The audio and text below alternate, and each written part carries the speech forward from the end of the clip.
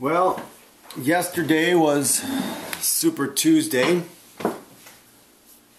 and it looks like on the Republican side, briefly, because I really don't think it matters that much, although many people do, Trump won big, except for in Texas, where there's a lot of delegates, where Cruz won.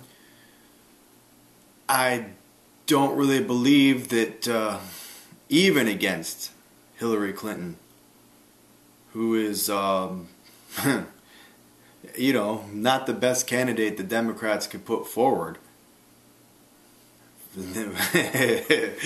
but even against Hillary Clinton, all the Republicans currently still in the race would lose. And I still contend that Trump may be there just for that purpose. As I said in my last video, and I'll go through it rather briefly, you know, Trump is said to have been friends with the Clintons, to know the Clintons at least, and be acquainted with them. Possibly be friends as well. People have said this, so there's that speculation, allegation, whatever you want to call it. And also, Trump has said in the past that he is more like a Democrat than a Republican, and he's taken many liberal, what you would call liberal, I guess, positions, you know, in the past. Things like for some form of a healthcare plan, like single payer or something.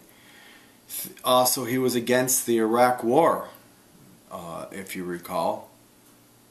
Maybe not for exactly the same reasons as a lot of the left was, but nonetheless.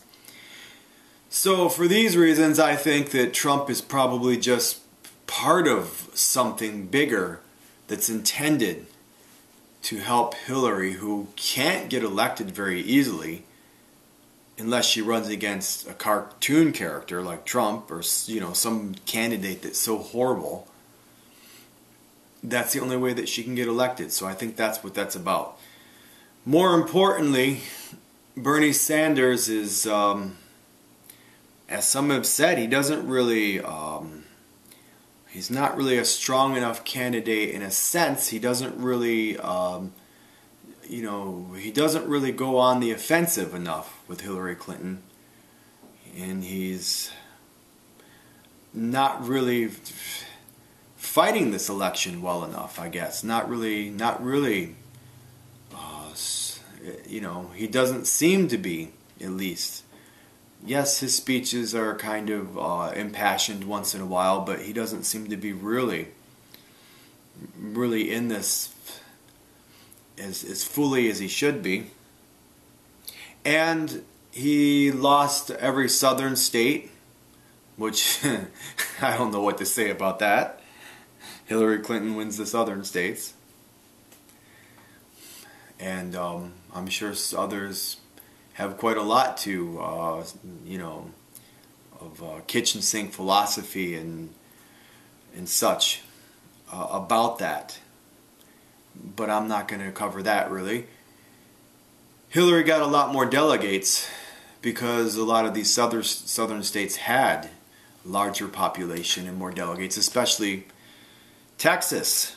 But Bernie did, keep in mind, win, I think I believe four northern states, and he pretty much tied in Massachusetts.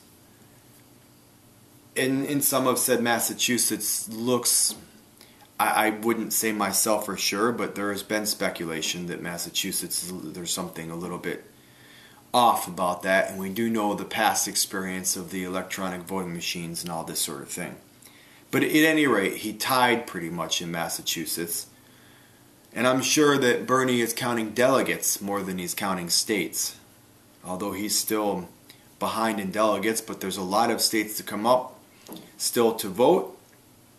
And California is certainly a very big state, as is New York. And they have yet to have primaries. So we'll see then.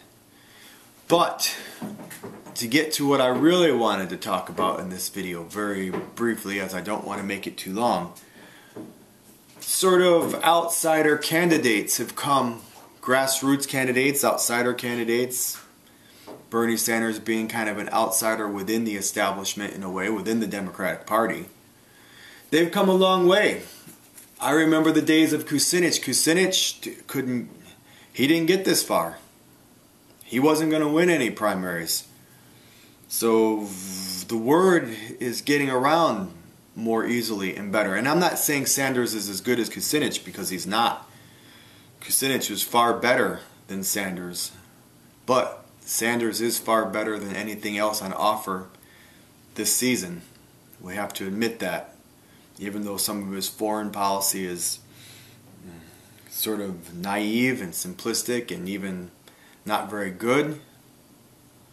In some ways, Trump, although I'm told he did mouth some words about a no-fly zone in Syria, which is ridiculous. On the other hand, Trump has said he would go out of his way to get along with the Russians. Well, that's quite a good idea. The two most powerful countries in the world, you know, it's kind of a better idea for a peaceful world if they're not at odds with one another. And of course in Syria, where the Russians have a stake, to say the least. So yes, the people, the grassroots, the alternative thought has come a long way, and it's become, you know, half. It's like half and half. With it's neck and neck with the mainstream. It's basically half the people don't like the establishment at all, and half the people really kind of want reforms, but are willing to, you know, side with the establishment, it seems like. So that's pretty good. And in a few more years, we'll see if even more people, especially if conditions worsen. And I think that's what the government and the elite have been preparing for. We've heard these stories. We see the militarized police. A while back, a long time ago, there was a story about the brigade that was brought back from Iraq just in case for crowd control. In other words, we know they're worried about unrest because they know that they're destroying the economic, well, let's put it this way, the ability for people to survive economically certainly in the United States, if not the entire West. So that's my main point.